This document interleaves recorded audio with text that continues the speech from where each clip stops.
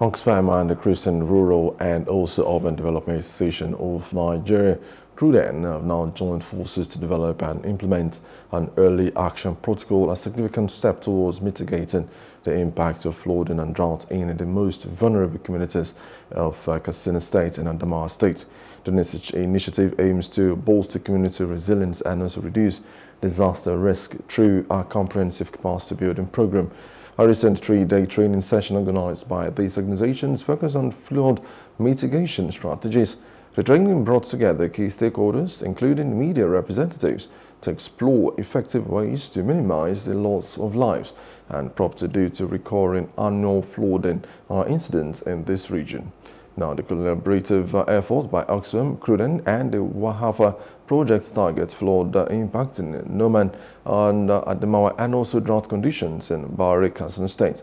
Meanwhile, stakeholders are now urging the 376,026 residents of Numan to heed flood warnings and enhance preparedness and response. It's a fallout of our anticipatory action work that we are doing in Adamawa State, Numan particularly. The anticipatory action planning work that we are doing is to be able to prepare the community and the state in readiness for any hazard, most especially flood, that is a usual occurrence in that local government, so that the community is prepared and ready to minimize the impact of the flood when it comes. Training is to create awareness and to strengthen capacity of stakeholders in Adamawa State in what is called anticipatory humanitarian action. So anticipatory humanitarian action is about taking proactive steps or actions to mitigate the negative impact of advanced weather and climatic events within a particular place. And for Adamawa State, we are targeting flooding in Numan local government area. And we know that flood has had very negative impact on the people in Numan.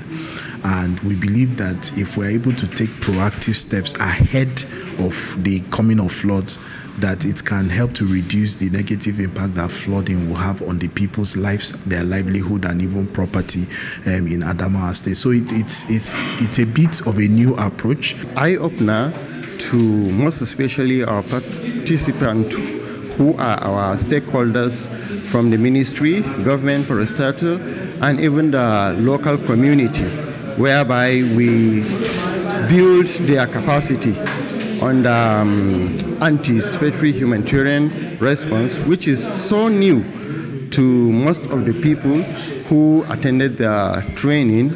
We have looked at what this AHA is, and we've seen that it is a way of really mitigating the impact of any disaster that will come to any community, most especially our target community, which is the riverine communities, because our target for the project is flooding.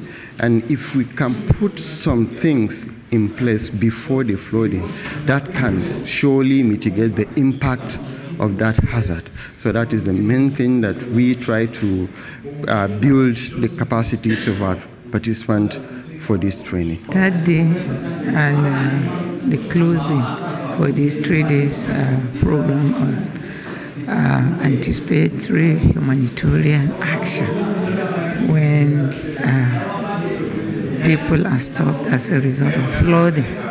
So I've learned a lot. Part of what I learned is how to evacuate the people when the flood comes, take them to safer place, and then provide other essential things that they need as a result of displacement from their regular place of abode. Hello, hope you enjoyed the news. Please do subscribe to our YouTube channel and don't forget to hit the notification button so you get notified about fresh news updates.